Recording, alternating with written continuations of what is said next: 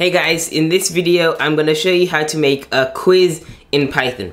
So this is relatively simple. This is by no means the shortest you can get the code, but if you've been watching from my first video from how to install Python, PyCharm, how to use if statements, how to use variables, print statements, all that kind of stuff, you should be able to build this program. Now this is just a compilation of what you could build from all the previous videos I've made. So this obviously isn't as neat as possible, but on the first line we've got welcome to the multiple choice test. Pretty self-explanatory. It's a print statement.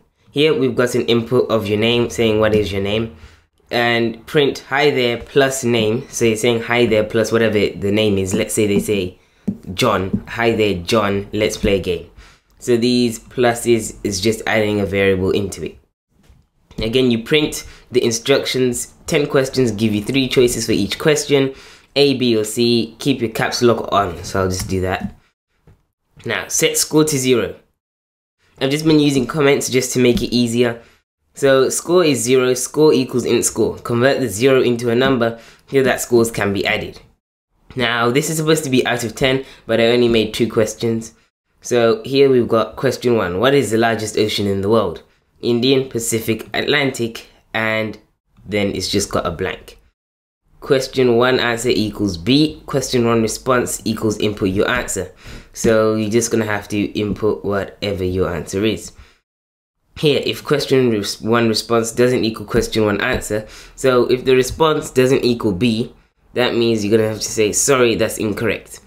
And if it does, else print well done plus the response, which is your answer, which would have to be B, is correct. So there's not really any way this can go wrong.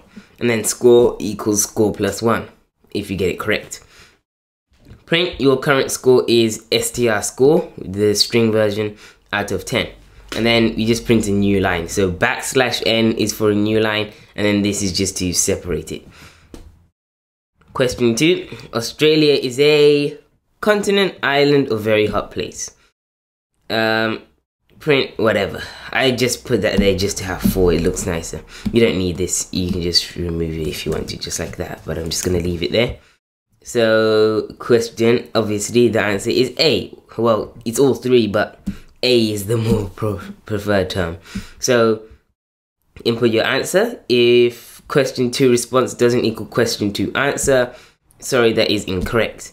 So here again we've got the else statement, print well done plus question 2 response, blah blah blah.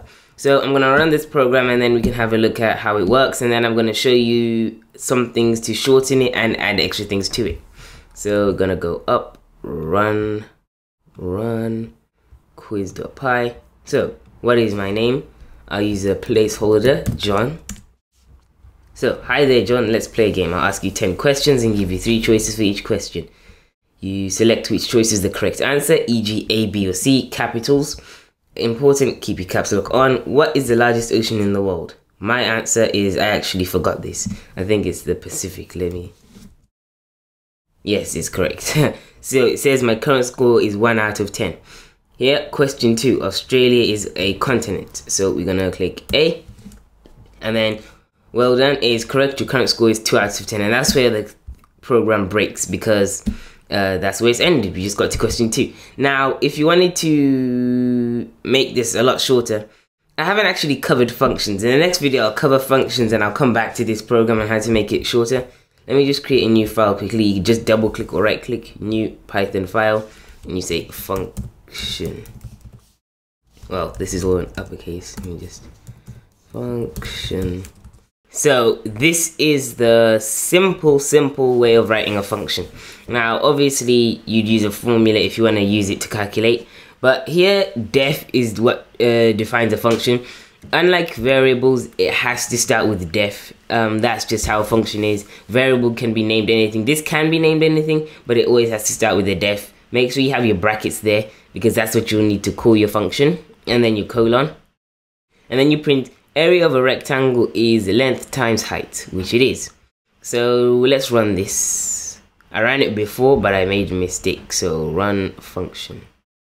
Now here you can see area of a rectangle is length times height. Now just to show you it doesn't work, I'm just gonna cut that and then rerun the program.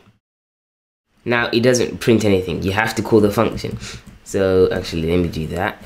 Let's say I do it 10 times. And then I run the program. Prints it 5 times. This is very useful in areas where you have to use duplicate things. So for example, in the quiz, I could have a list of different questions, and then I could randomly call them out and then just use a function question, and then for score I'd have another function of whatever underneath it and just call that function. So you could even reduce this by quite a few lines if I wanted to make it more efficient. I'll make another version with a function just to show you how it works for the next video. But if you like this video, make sure you leave a like and subscribe, and yeah, try this program out for yourself.